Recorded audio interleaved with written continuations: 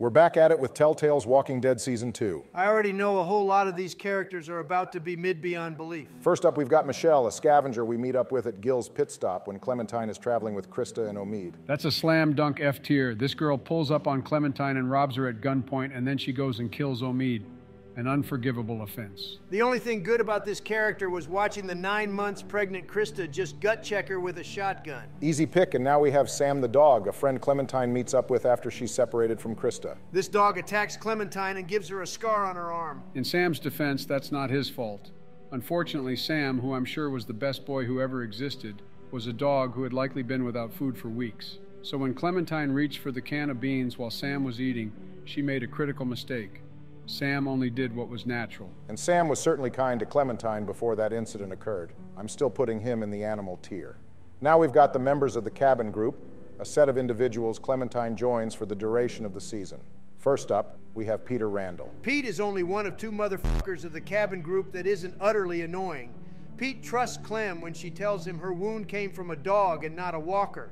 He calls Clementine tough as nails and defends Clementine from Rebecca's annoying accusations. It's just too bad that the good one had to go and get bit later on in episode 1 of season 2.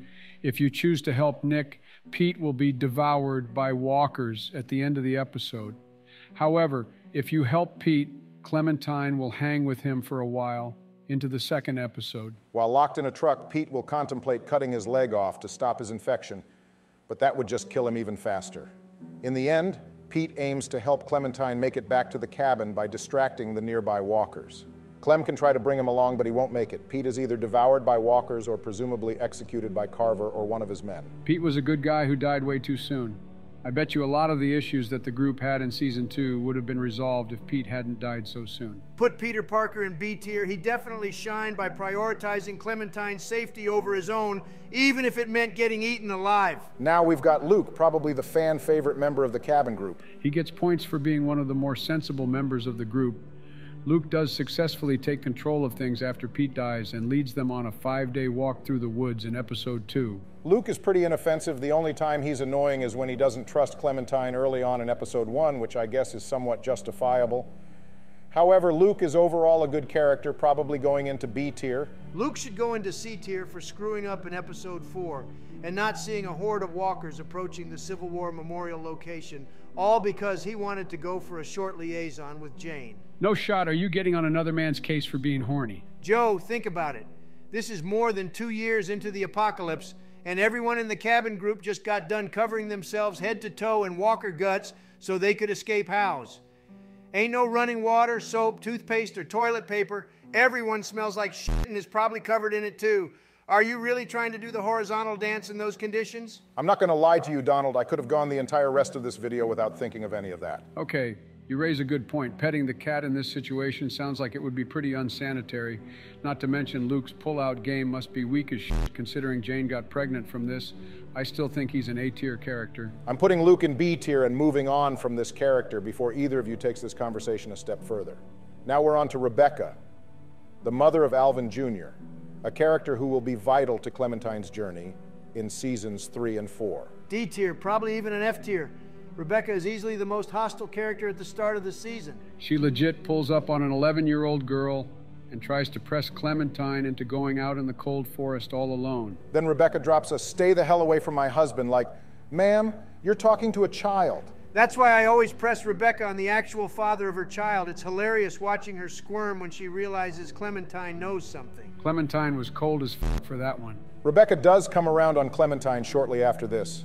Don't really know why. I guess she realized beefing with a little girl as a grown woman was a bad look. For the rest of the season, Rebecca basically has to be taken care of due to her advanced pregnancy. I will give Rebecca points for standing and watching Kenny beat Carver's face in. I guess I'll be kind and give her a C tier. She is a somewhat important character. And unlike Larry, she's not a giant pain in the ass start to finish. I will also go with C tier, and now we have Alvin Sr., Rebecca's husband and father of AJ. I do like him a bit.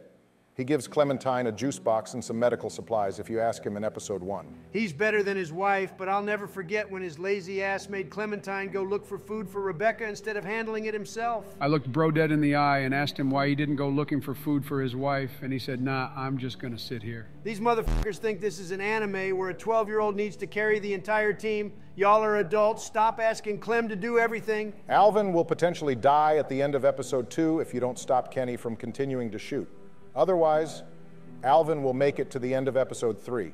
He's been beaten within an inch of his life by Carver, but he makes one final stand for Clementine and secures her escape from Carver's office. Put Alvin in C tier. It's true that he's a bit better than Rebecca, but not that much better. If not for the juice box he gives Clem in episode 1, I'd put him in D tier, but C tier is fine. Now we've got Nick, the nephew of Pete, and a good friend of Luke. This dude is basically Ben, part 2. Nick has worse trigger discipline than Clementine. He aims a rifle at her in episode 1. And the entire time he has his finger on the trigger, when Clementine gets up, he damn near shoots her in the gut. Then he goes on to shoot Matthew when Luke has it under control. After that, there isn't much good from Nick. He'll potentially be killed by a walker if Clem chooses to condemn him for killing Matthew. If you defend Nick, he'll make it through episode 3, where he does basically nothing. And then in episode 4, we find him stuck in a fence having turned into a walker. Not gonna lie, Nick should go to D tier. Everything he does is annoying, and when he isn't doing something, he's being useless. And unlike Ben, Nick doesn't have the defense of being a minor. He should know better than to do the things he did. At least that shitbird Ben had enough common sense to not use a gun when he clearly isn't capable of doing so correctly. Stick Nick in D tier. Time for Carlos, the doctor of the group and father of Sarah. Dr. My ass, bro, couldn't tell the difference between a dog bite and a walker bite. Plus, Carlos is pretty much everything that's wrong with Sarah. Instead of properly getting her prepared to survive in the zombie apocalypse, he babied her constantly, which resulted in Sarah completely shutting down after Carlos is killed in episode 3. Mr. Doctor here thought it was smart to lock an 11-year-old girl in a shed while it was freezing and raining outside, and with an open wound at that. Either Carlos is an ass doctor who couldn't tell that Clem's health would be compromised out there, or he did know what the risk would be and sentenced Clem to death. Putting Carlos in D tier, he does next to nothing all season, and for some stupid reason, he places taking care of his daughter on Clementine. Speaking of which, now we have Sarah. Useless brat. She's like 2 years older than Clem and she can't do anything. Like Barry already said, that's not Sarah's fault. Carlos is the one who sheltered her from everything. He never taught her to shoot or hunt, never communicated the plan with her, and just look at her hair, perfect for being grabbed by a walker. Sarah is very much like Clementine prior to Lee's conversation with Chuck in season 1. The old man was right. If Lee hadn't stepped up, he and Clem would have wound up like Carlos and Sarah. I truly have no hate in my heart for Sarah, even though she refuses to get up and leave the RV during episode 4 unless you slap her. She was dealt a bad hand by her overbearing father. She's at least B tier. I suppose her getting up after being hit does imply there might have been just a slight amount of hope for her, but the character doesn't do much more than Ben and Duck. She should go in C tier. Unfortunately, Telltale narrative reigns supreme. Sarah is determinate. So if you do manage to save her from the RV, she will unfortunately be trapped under a bunch of debris when the deck of the Civil War memorial site collapses. She is then promptly eaten by walkers. I agree with Donald's C-tier placement. Now we're done with the cabin group and move on to the ski lodge, a group of individuals we find Kenny with during episode 2. First up is Walter. A good guy who meets an unfortunate demise when he and his group are living peacefully on the ski lodge. Bro has a bit of a dark side, though. When he finds out his boy Matthew is dead, Bro goes on his villain arc and will let Nick get eaten by walkers if Clem didn't speak in his defense. Walt will unfortunately be killed in retribution for Kenny taking out one of Carver's men. He's a short-lived character who's pretty unoffensive, so we're going to put him in C tier and jump to Matthew, Walt's friend, who we meet on a bridge. Seemed like a good guy. Once we assured him we were not a threat, he offered to accept the cabin group to his home, and he even offered us some food. Too bad Nick's dumbass shows up and shoots him. Unfortunately, Matthew didn't live long enough to leave an impact. I'll put him in C tier for seemingly being a good guy, though. Next up is Sarita, Kenny's new girlfriend. Starting to notice a trend here with Kenny. Bro has a thing for women with accents, and you know what? I don't blame him. Sarita is a very nice woman, but unlike Katya, she's very clearly been hardened by the apocalypse. She's proven herself capable of fighting walkers and people. Sarita also gives Clementine some tasks befitting a child instead of making her repair a wind turbine or some other crap. She has Clem help decorate the Christmas tree. Finally. Someone who lets Clem be a kid for the first time in years. Sarita will make it through episode 3. During the escape from House, she ends up getting bit, and we have two options: cut off her hand to save her, or leave it be. Unfortunately, cutting Sarita's hand doesn't pay off because she understandably screams from the pain and is devoured by walkers. If you don't cut her hand off, Sarita will make it until halfway through episode 4, where she will slowly start to turn. She will eventually be killed by Kenny to prevent her from becoming a walker. Sarita is a good character who deserved better. We'll put her in B tier. That concludes the ski lodge, and it's time for the people we meet at Howe's, Carver's camp. First up is Troy. Put him in F tier. Don't give this son of a bitch a bit of breathing room. He smacks Clementine. Troy does not pass the vibe test at all. Troy dies when Jane hilariously shoots him in the dick and leaves him to get eaten by walkers. He's going in F tier, and now we have Reggie. Poor guy. Reggie was meant to escape with the cabin group, but had to be left behind. He had 2 arms when everyone last saw him. He claims he got bitten, and Carver cut it off to save him. Too bad he's a bit of an idiot. When Carver puts him in charge of overseeing Clementine and Sarah as they tend to the plants in the greenhouse, Reggie does what every other adult in this season does and leaves dealing with Sarah up to Clementine. No matter what you do, someone's job won't be done, and Reggie faces the consequences. Not that I think Reggie deserved to die, but Carver has a point. Reggie was the manager in that situation, and making sure the work gets done was on him, not Clementine. In the end, Reggie is pushed to his death by Carver. Reggie is barely a character worth remembering, but he isn't bad, so I say he goes in C tier. Agreed. Next up, we have Mike, another survivor from House. Mike starts out as a pretty decent guy. He actually points out to everyone that Clementine is a kid and shouldn't have to carry this entire team. Bro is also built like an ox. He carries 2 5-gallon jugs of water like it's light work for him. Too bad Mike sits here and steals supplies from the group and tries to leave with Arvo and potentially Bonnie. It completely destroys what would normally be a pretty good character. Yep, Mike was a good guy, but setting aside Kenny and Jane, he still condemned Clementine and AJ to certain death by trying to take the supplies in the truck that Kenny repaired. F tier with Bonnie. Mike tried to be Lee 2.0, but ended up being a loser. F tier. Now at last we have Carver, the leader of the House community. I'd say he's the central antagonist, but he didn't make it past episode 3. Carver first appears during episode 2, when he finds the cabin and Clementine is forced to cover for Sarah, who is hiding. Carver comes off as a kind individual, but you can tell he's up to no good. He won't find what he's looking for and will eventually leave. Carver will show up again in episode 2, and he and his team save everyone at the ski lodge. But of course, he'll take everyone hostage and have a standoff with Kenny. If you allow Alvin to be killed, Carver will eventually take Clem hostage, which will make Ken give up. I'll give Carver some points for one thing. In episode 3, he actually acknowledges that Clementine is a little badass in the making. At least the man knows potential when he sees it. Too bad Carver is a giant piece of shit. It's unknown exactly what his relationship with Rebecca was, but it has some seriously suspect undertones. He makes Carlos abuse his daughter, and he beats one of Kenny's eyes out using a radio. Kenny got his get back for that one, though. And it's one of the best beatdowns I've seen in fiction. Straight up, Kenny turned Carver's face into a fine bowl for cereal. Carver's going into F tier. Unlike the stranger who had some interesting dialogue and a reasonable motivation, Carver is a madman who kills and hurts people for not living up to his insane standards. Time to finally rank you-know-who. It's Arvo. Put his ass in F tier. No way, that's not enough. Make a whole new tier and just call it Arvo. We're in agreement Arvo is trash, and I won't be convinced of anything else. This little brat shows up in episode 4 trying to hide his supplies. Clementine and Jane can steal from him or let him go. Either way, it doesn't matter because this bastard will jump the group at the end of episode 4 to rob them of their supplies. All of this while there's a literal baby in the group. I gotta admit, I kind of felt sorry for Arvo with the way Kenny was beating on him. But then the kid goes and joins Bonnie and Mike in stealing our supplies, and then he has the nerve to shoot Clementine. All right, it's done. Arvo has his own special little tier at the bottom of it all. Now we have the final 2 characters of the season. We have Jane and Kenny. Now I have a quick question for you two. Who did you go with at the end of season 2? Kenny, of course, is our boy, and he's always put Clementine first. The only answer is Jane. Kenny is way too far gone by this point and can't be trusted. He even says this himself.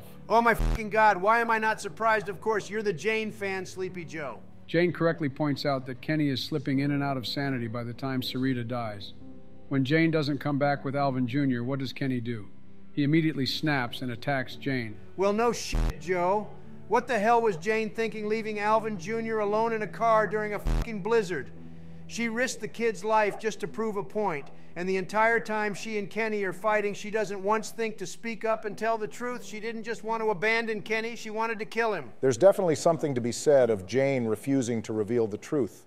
Even when Kenny has her pinned to the ground and is preparing to stab her dead, she clearly thought she would win the fight, or that Clementine would save her. But let's not focus on that at the moment. I think Jane is a decent character. She helps train Clementine, making her more capable against walkers by teaching her a takedown technique that Clem still utilizes all the way up to season 4. Plus, Jane is about the only one in the group that can keep her head on straight. Jane doesn't even care about anyone else. The only thing she wants is to have Clementine to herself to replace her dead sister. But then Jane goes and strings herself up between season 2 and 3 only a few months later because she got knocked up by Luke. It was kind of messed up for Jane to take herself out after going to such lengths to remove Kenny from the equation. She also did so in the way that would cause Clementine the most grief. Clem returned to House and had to see Jane as a walker, and Clem either had to leave her there or take her out. You can't blame Jane for that. She was clearly going through a ton of depression after realizing she was carrying Luke's kid, and she knew she would be another huge burden on Clem. That doesn't excuse her for putting Clementine in a situation where she would be alone with an infant AJ. Kenny stuck with Clem for much longer, and that's why he's the right choice. With that in mind, we're going to finally jump to Kenny, but before that, let's rank Jane. Jane is an easy S tier. She's a good character who had Clementine's back, and she was the only one who would stand up to Kenny when he was losing his mind. Nonsense. Jane leaves the group in episode 4 and only comes back because she hears Arvo's group shooting. She constantly tries to provoke Kenny in the truck in episode 5 by poking at his dead family and Sarita. She was basically begging Kenny to snap. She deserves everything she got. Jane is C tier at best, and the only good thing she did was teach Clem the takedown technique. I'm going to say Jane is an A tier character. I'm not a fan of her decisions in episode 5. But her motivations are understandable, and she does have a point about Kenny going further off the deep end. If only she'd chosen to handle things a bit better. So let's average Jane to B tier and move on to the big man himself, Kenny, our good friend who goes all the way back to season 1. Kenny is a bit of an annoyance in season 1. If you don't side with him in 100% of all situations, he will not be particularly kind to Lee, all the way to the point that he'll refuse to help you when Lee is trapped under a door with walkers piling on him. Kenny is allowed to not be on Lee's side 100% of the time. Trust has to be earned. Yeah, that's BS. I helped this man with his son on Herschel's farm, again in the pharmacy. And I even made sure he and his entire family got food over Mark and Doug. But all because I didn't want to crush Larry's head in. He's done with me. I do agree with Joe here. If you're always on Kenny's side, he's Lee's good friend, but you leave him hanging even once and it's over between you. Whatever, it doesn't matter. Kenny is still one of the best written characters in the entire series. That is also very true. Kenny is a man who just doesn't know how to give up. Kenny is faced with some of the hardest things a person will ever face. But just like Captain America, Kenny can do this all day. I do have immense respect for Kenny putting other people, especially children, over himself. When he realizes Krista is pregnant, he will sacrifice himself to rescue her. Granted, this only happens if you killed Ben in season 1, episode 4. Kenny gets lucky in season 1 and makes it to season 2, where we see him once again being the fighter he's always been. Sniping Carver's men in the ski lodge and even taking a shot on the big boss himself. Kenny gives up here because Clementine was taken hostage or begs him to stop. At House, Kenny is the one trying to keep the group focused on escaping. But when Carver catches on, what does Kenny do? He takes the fall for Clementine, who stole a radio. And let's just say that Carver did not take that lying down. Seriously, I don't want to know what Carver would have done to Clem if he found her with it. Yet again, this dude, Kenny, doesn't know when to quit. He recovers from Carver's beating in a few hours and gets to return the favor. However, this is a sign that Kenny's sanity is slipping.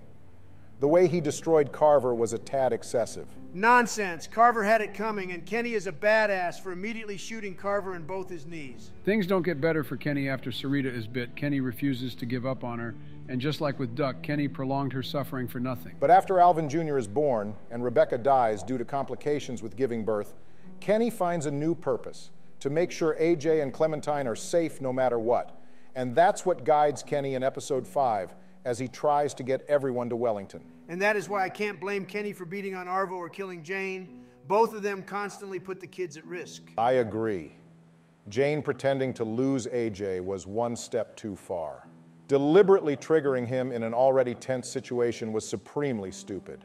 If you happen to shoot Kenny before he can kill Jane, he will apologize for letting everyone down and admit that despite seeking death for so long, now that he's finally facing it, he's scared. Screw that. Once Kenny takes Jane out, he, Clementine, and AJ can go off together, assuming you don't pick the alone with AJ ending. Turns out Kenny was right all along. Wellington was real. Kenny is always right, just like with the boat in season 1. A broken clock is right twice, I guess.